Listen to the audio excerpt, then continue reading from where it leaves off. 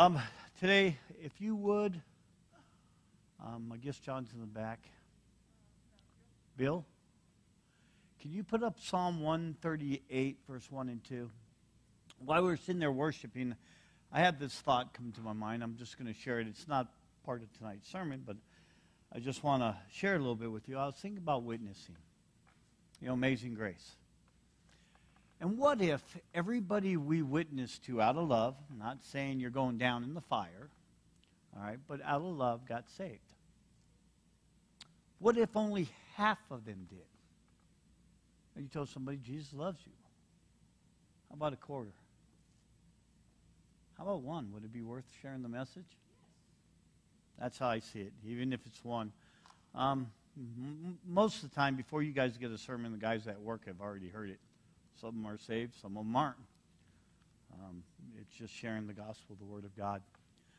But we're talking in Isaiah, and when I was praying, because Tracy called me and said, you might need to teach. And then yesterday he goes, can you teach? And I said, sure.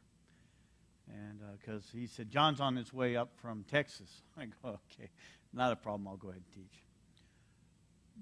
But I always look at the Scripture like I'm there. How would this person feel, Isaiah, given a message, compared to how would Jonah feel given a message?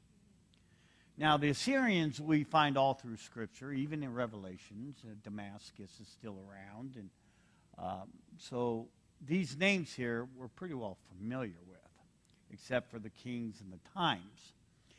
And when I was thinking about it, I was thinking about, all right, Jonah. God goes, I want you to go to Syria. And I want you to tell them brutal people to repent. And everybody thinks that word's a dirty word. It's not a dirty word. Change the way you think. Turn to God. It's not that hard.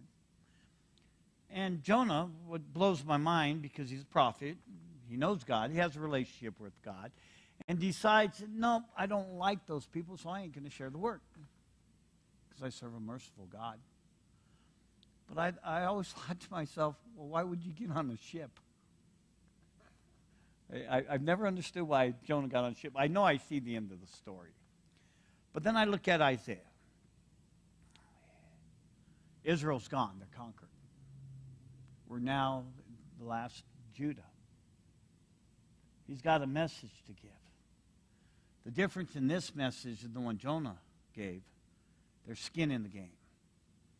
Because if Israel doesn't repent, I go into captive too. I thought, what a powerful message. A lot of us through this life have family, friends that aren't saved. We need to give the message to them. Because there is no salvation other than through Jesus Christ.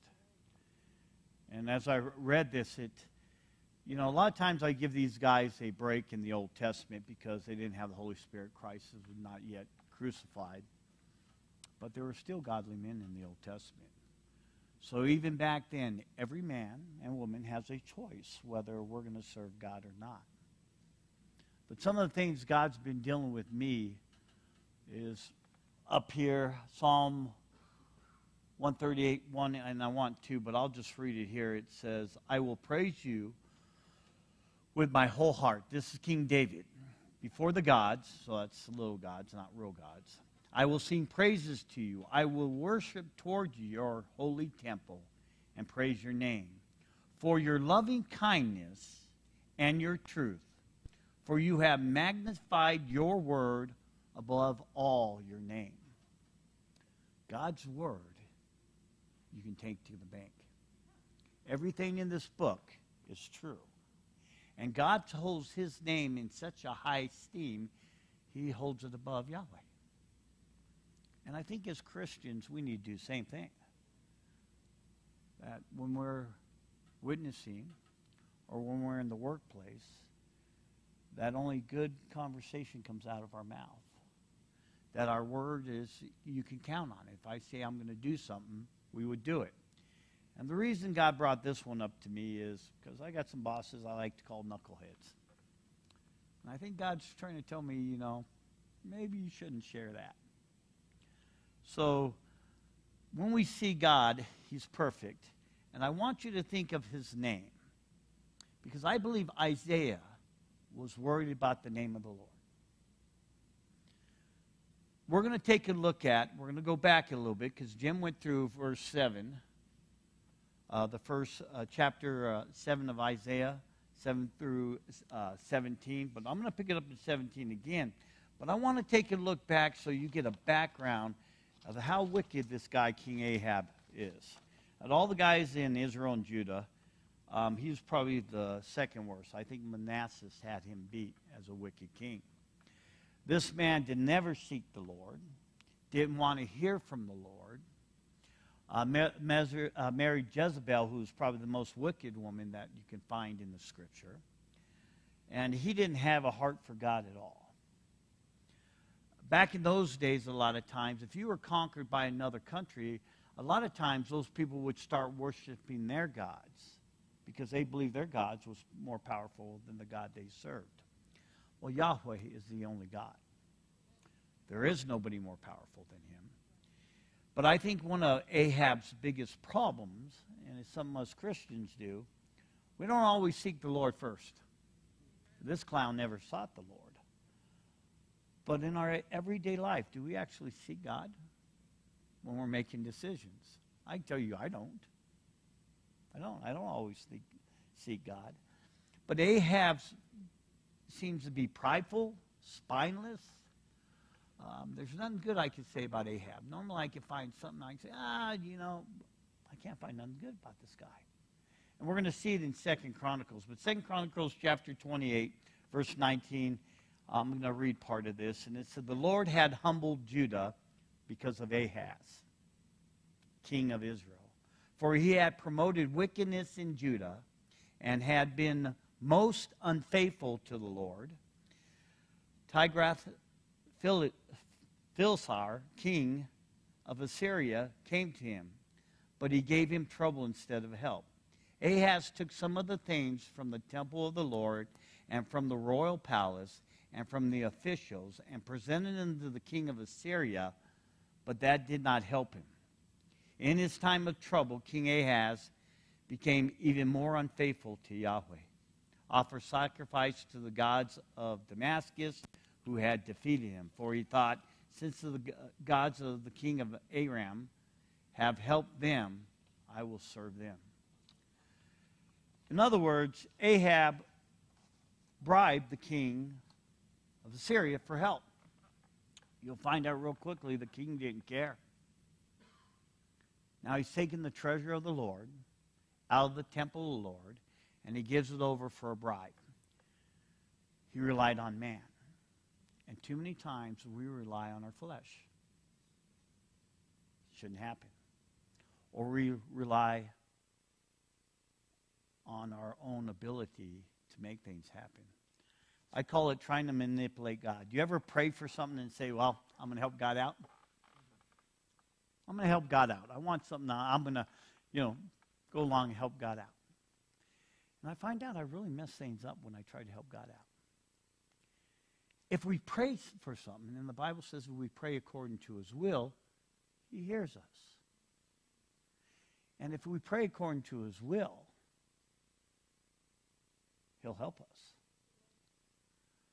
But when we pray according to his will, but we want to manipulate him to do it my way, it seems like God's never into that.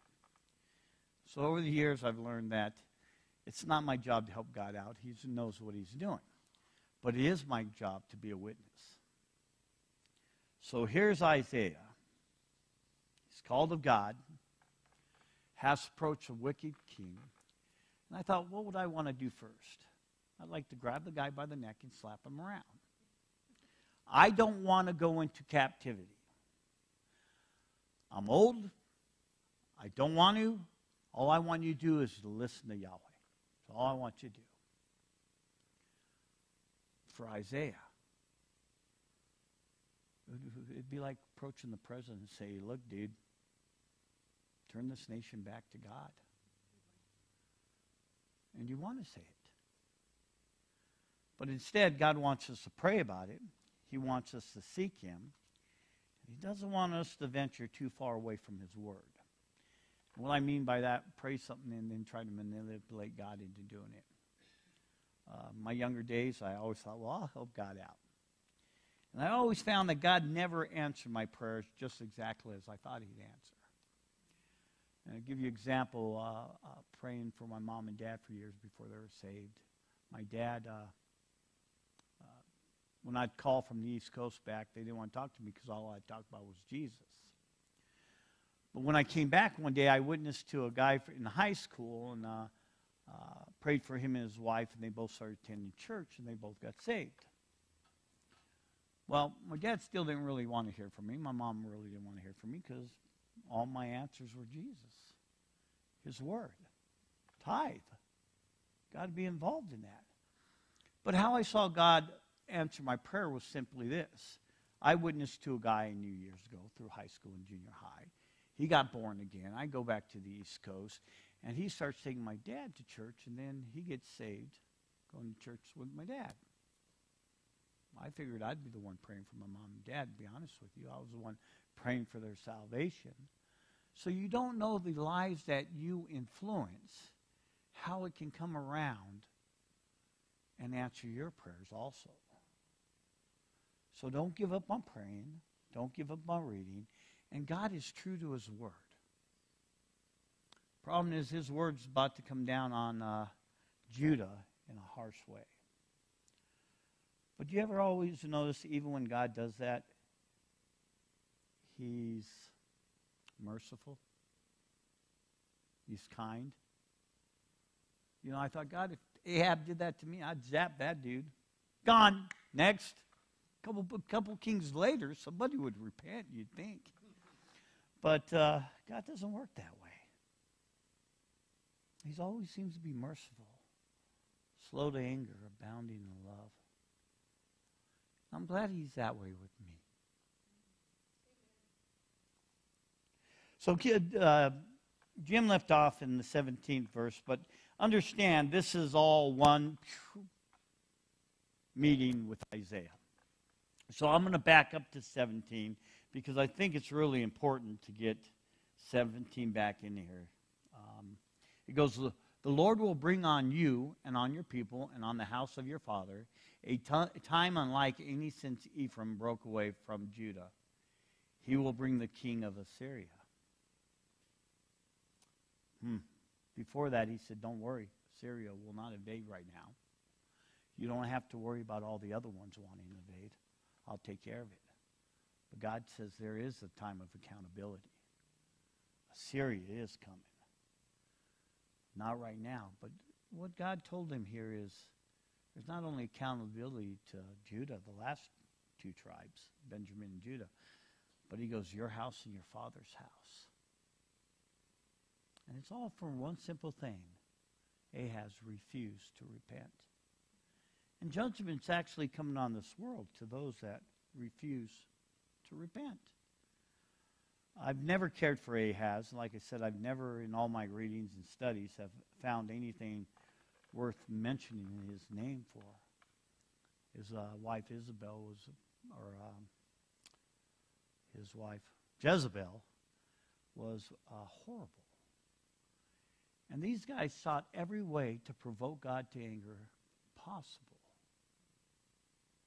The sacrifices, their babies on the fires of Molech, served every god there was, killed a man for his vineyard. Just the horrible things they do. But the mercy and slow anger of our God is something to say is truly amazing. And you think you would look back when you struggle through times, and if you're worried about your future, look what God's done in your past. God was always faithful to Israel, still faithful to Israel today, or they wouldn't be around. He's always been faithful. But there's always seems to be only a remnant that hangs around. Everywhere. In the churches, in the world. You know, I get excited when I hear one person repents. But God is so merciful and kind to us. And he deals with me just like he deals with anybody out there. He said, Dwayne, maybe you ought to be a little more careful of the words you use. because God holds his word so high. Maybe I ought to hold my words a little higher. And as a Christian, kind of get the standard of God that when I say something, I mean it. I promise something, I do it. I think it would be, our churches would be a little better off if gossip didn't come out. Anger, bitterness, strife, wrath. But Satan realized that he couldn't beat the church. He didn't join it. We are divided over some of the stupidest stuff you can ever imagine. I've talked to people, church splitting because a girl went up and spoke from the pulpit. Really? And that's the kind of stuff I really have a hard time tolerating in the church, is that we don't walk in love. You know. Well, Dwayne doesn't speak as good as Jim. Correct. I'm not Jim. You know. Jim does a wonderful job with history. He does. I don't. But together, we're one body. And we got to stop the cancer from running through our body. We got to stop the cancer in the church of gossip, strife. How about unforgiveness? And I don't mean just this church. I meet a lot of people that got hurt at their previous church and won't even attend church or attend another church and another church. And I have so many times I counsel with people, and I try to let them know, okay, Romans 8:28, for we know that all things. So what happened? God was involved in that circumstance to better you. How do we react in that circumstance? You know, I've two guys were on Facebook, and they're talking about a pastor and kind of beating him up. Well, if people knew this and people knew that. And I didn't have time. I was doing something. I thought, well, I'm going to reply, and I didn't find the post again. But what I want to reply was, if we know that all things work together for those that love God and call them to purpose, what I want to know is, what was your reaction to what happened? Did you try to reconcile? Did you forgive? There's always two sides to every story. But as Christians, we should be slow to anger, abounding in love, easy to forgive, and our words should be true. And that wasn't in my notes, so apparently God wanted me to speak it. So anyways, we're going to take a look. So we see God, Isaiah goes up to King Ahab and says, look. And I don't know how Isaiah keeps his composure. This guy's a slime ball. I'm a prophet. I know what's going to happen to me if we go in captivity. I know that the judgment of God is going to hit here at home. And I still think he talked to Ahaz with respect. But he said, well, there's a problem coming. Those guys ain't going to invade you today. But he said they will. And when they do, there's accountability. Judgment starts in the house of God. For every single one of us here, there's accountability. Judgment starts in the house of God. We need to be accountable to one another. We need to be accountable for our words, our actions, our deeds. It's simple. Ahaz, on the other hand, would call on any small god because they're not real God, but he would not call out to Yahweh. The first place we should always cry out to is Jesus. The first place. If you got a problem with somebody, take it to the Lord. I found out in my prayer time when I'm talking to God, he's not dealing with my hurt feelings over somebody else. He's dealing with my heart. When you're praying with God, he's dealing with your heart. And he'll talk to you. And there's putting this message together, really thinking how Isaiah would have took this. So I'm like, I don't know if I should be kind. Dude, we're going to go in captivity unless you quit being stupid. That would be my words. Wake up, because I don't want to go the same route you're going. Isaiah knew what was coming. But he remained faithful. He remained faithful to God. He remained faithful to his word. I think the church needs to get back to really simple reading the Bible.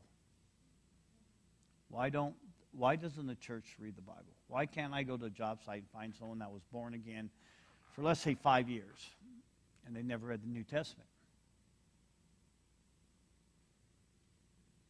Or only read Genesis, Exodus, Leviticus, and Numbers, and Deuteronomy. Pentateuch. Yeah. Yeah, I can understand how you can get real bogged down reading those books. I always point them to John. But as a church, we are to be salt and light and example. And I think Isaiah does a fantastic job here being an example, showing respect to the office and what Ahaz holds.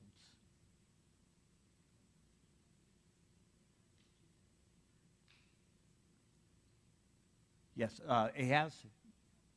Oh, Ahab. I keep saying Ahaz. Sorry. Ahab. Yeah, this same Ahab is the same one that went after Elijah in Kings, 2 Kings. You can read on that too. Elijah had a lot of run-ins with Ahab and a lot of running in with Jezebel throughout the history of this time. So now we're going to see here, I just want to show you what God says is going to come. And we see that we read in 2 Chronicles when it did happen, that the man he paid off to help him sat back and watched. We cannot count on the flesh.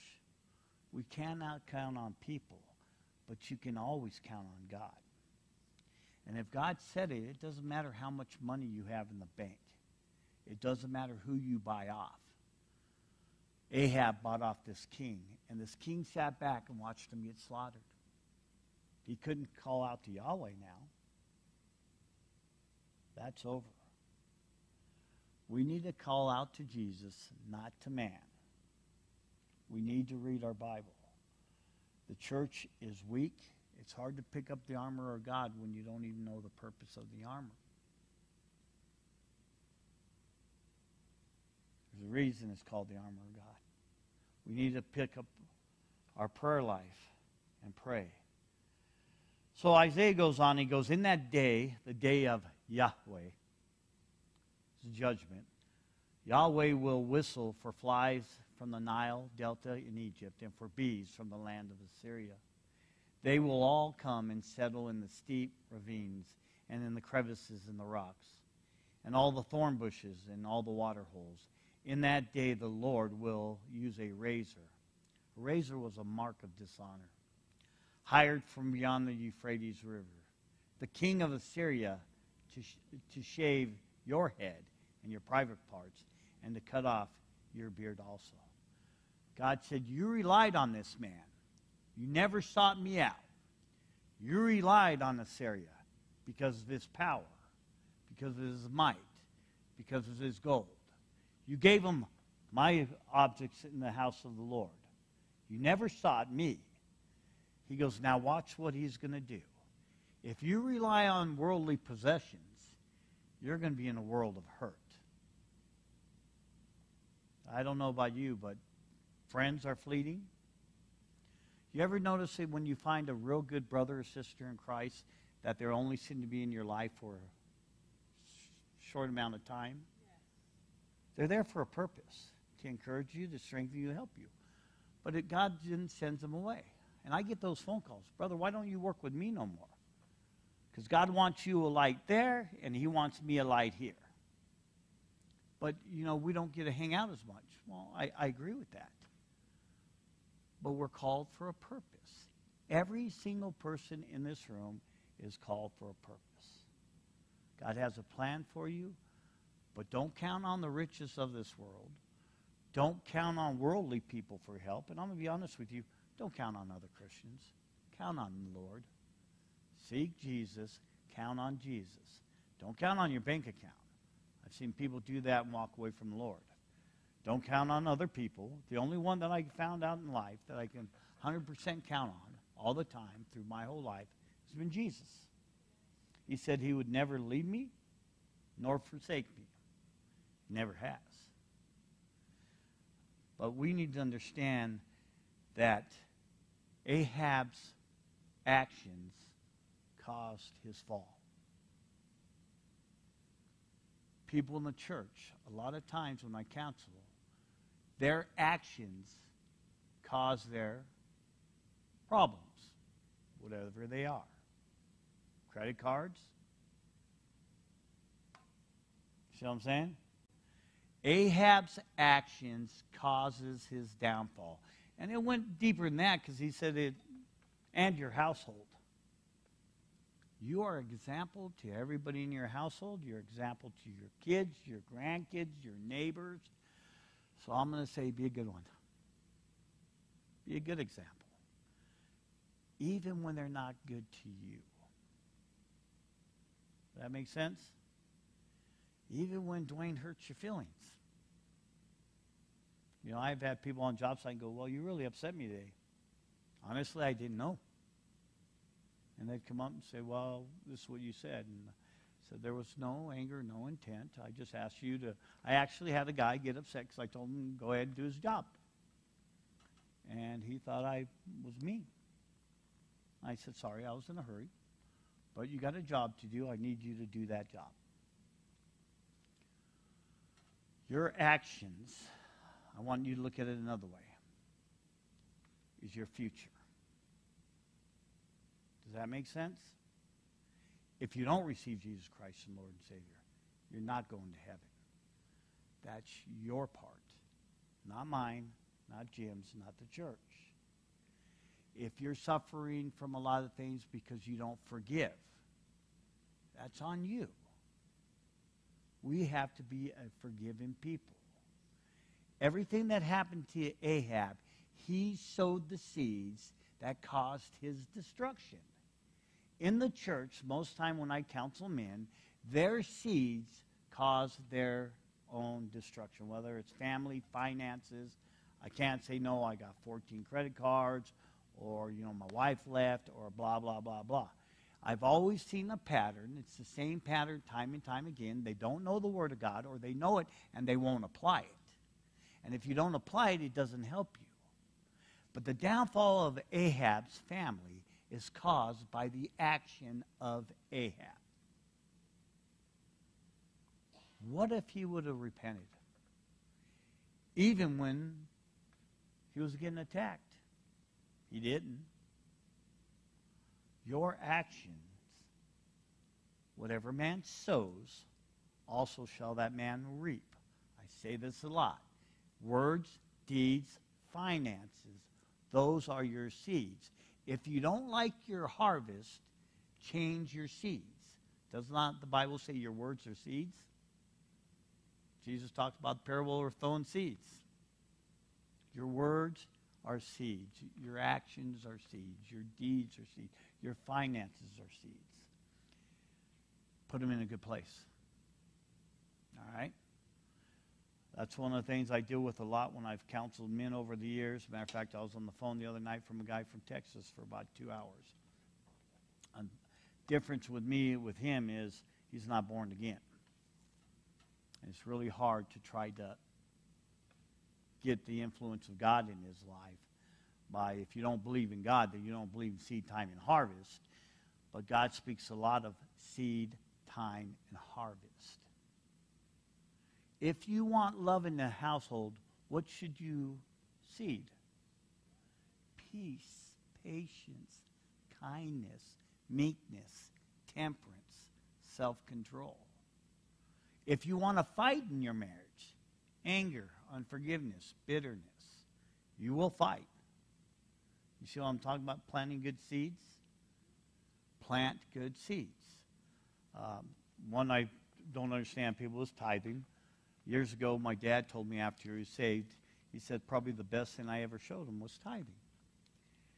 And I remember Dad came up to me one day and he said, hey, boy. I go, what's up, Dad? And he goes, I'm up to 8% tithing. I go, you know, Dad, that's really good. But I go, wouldn't it stink if you got to heaven? God said if I had 2% more, I could have blessed you.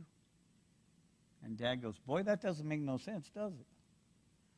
Well, by the time Dad passed away, and he told me this probably a year before he passed away, he said it was one of the greatest lessons I ever taught him because it set him free financially. I said, amen. We all have seeds to plant. But why don't we plant seeds of meekness, temperance, love, self-control? So we sow those same things. God showed me a long time ago when I first got born again that my actions were seeds. I found out if I yelled at people, guess what? Most of the time they yelled right back. But then I read a soft answer turns away wrath. So if someone's yelling at me, I said, well, how can I help? And I can guarantee you, I haven't had an instant on the job when someone's coming up to me yelling, screaming, and hollering, and I just take it calm and say, well, what can I do? How can I help you? That they just don't take a breath and say, sorry, bad day. But what happens if he's yelling at me if I turn around and yell at him? It escalates. So when God showed me, and he showed me this when I was a parts manager, I had a customer on the other side of the counter screaming at me. And I can feel my blood pressure going up, a little higher, and I'm thinking about grabbing the guy, pulling him on my side of the counter. You know, I'm barely saved. And God starts speaking to me. And so I see that guy's lips doing this, but I don't want to hear a word coming out of his mouth. And God says, he's not mad at you personally. He's had a bad day. Always remember, a soft answer turns away wrath. So about that time, God fades out, and his words come up, and then he stops. And I said, well, I'm sorry. How can I help you? And I remember the shock on this man's face. He stopped. He looked down. He had his son right beside him. He knew he wasn't a good example to his son. He looked at me and goes, I'm so sorry. You didn't deserve that. So that's okay. How can I help you? His car broke down. He was having a bad day. But I could have escalated that really quick. So understand, your words, your deeds, your actions are all seeds. Plant wisely. Here at Ahab, if he would have planted wisely, he wouldn't have went through destruction, him and his household. Ahab. I don't know. Ahaz? Okay. So I'm speaking about the wrong guy again, huh? Anyway, so let's go on. In that day, a person will keep alive a young sacrifice. What? That's the wrong one. A young cow and 2 goats. And because of the abundance of the milk they give, they will be encouraged to eat, which means a lack of food. Israel's coming to a time. Judah's coming to a time that it's a lack of food. Repentance would have went a long ways. Sometimes we just need to repent and say, God, please take these harsh feelings I have for so-and-so away from me. Don't worry about what they're praying. You pray, Father, help me forgive them who hurt me. And I'm going to be honest with you, that's probably one of the killers for women, is the pain they carry on through life from some knucklehead saying something he shouldn't have said or doing something he shouldn't have done. But ask God to heal you from that. Give me that forgiveness for that person. Help me to love that person as you love that person, not as my flesh sees that person. Amen? Okay. And who remains in the land will eat curds and honey. In that day, in every place where there was 1,000 vines worth of 1,000 shekels, there will only be briars and thorns. Poverty. Do you understand poverty in the Scripture is a curse? If I'm wrong, show me a blessing in poverty. It's always blown my mind why the priests in the Catholic Church swear a vow of poverty. I've never understood that. I'm like, so you're cursing yourself. I don't understand that. I don't look for riches and gold.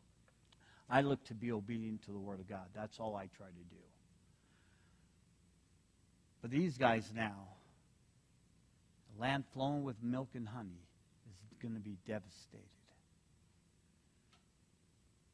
Hunters will go with their bow and arrow, for the land will be covered with briars and thorns. As for all the hills once cultivated by the hoe, you will no longer go there for fear of the briars and thorns. They will become places where cattle are turned loose and where sheep run. Ahaz, Manasseh, all the kings you can mention in the Bible. Most of them weren't good kings. But if you ever paid attention to kings like King David, even though he was sinful, he made mistakes, but he knew how to repent and to worship. God was always faithful to forgive. As a church, if you don't like your harvest, change your seeds. It's not that difficult.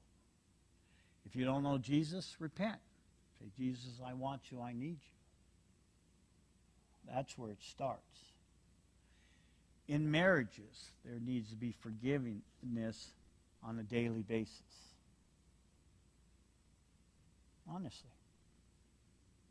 I know, there's sometimes I say things to Gayleen, I'm like, really? I worry about Dwayne. I love my wife. I do not abuse my wife. But sometimes, men and women think differently, and I don't think the same way. So sometimes she's got to grab me and say, hey, knucklehead, can I talk to you for a minute? Sure.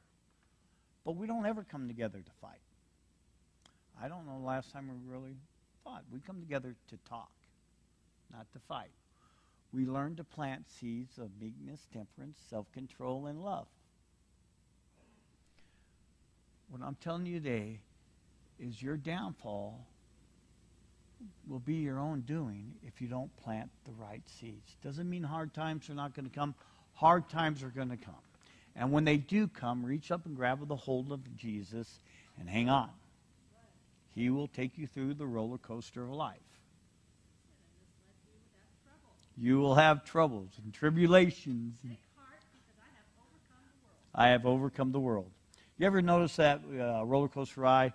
You go down, and then you're in the valley, and then you go up. You can breathe, and then you go down again. That's kind of like your life. It's kind of like a roller coaster. But life becomes so much easier for a Christian when he's in the Word of God and he understands the Word of God, but mostly when he applies the Word of God to his life. You can have head knowledge, but not apply it. It will do you no good. We need to take the Word of God. We need to take our prayer life, and we need to put them together. And when God tells us something, that's what we need to be doing. I told the guys at work, it amazes me how many people say they're Christian, but couldn't tell me nothing about the sword of the Spirit. If this is called the sword, it's the only offensive weapon we have. Everything else is a defensive weapon. But if you're going to fight back, you better know a little bit of the Word of God. There's so many translations. I love the way Jim says it. He said, what translation is better for you? The one you read. Spend a little time in your Word. Walk in love in your household, in the world, and be that example God's called you to. Ahaz's downfall. It was Ahaz, right?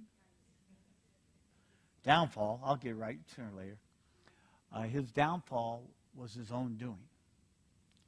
The church's downfall is our own doing. Don't blame it on your spouse. Don't blame it on your neighbors.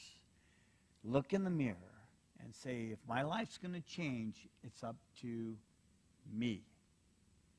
Years ago, I looked at in that mirror and didn't like what I saw looking back. I knew then something had to change. And it had to be the man looking back at me. Now I look in the mirror and I can smile.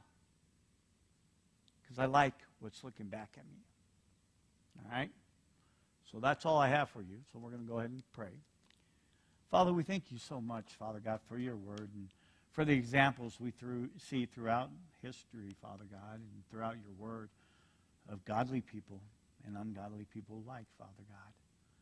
Father, we just pray that your Spirit be upon us, Father God, that you would help us, Father God, that when we do wrong, we would be quick to repent, slow to anger, easy to forgive, and to walk in love, Father. I ask that you bless everybody here tonight. In Jesus' name, amen.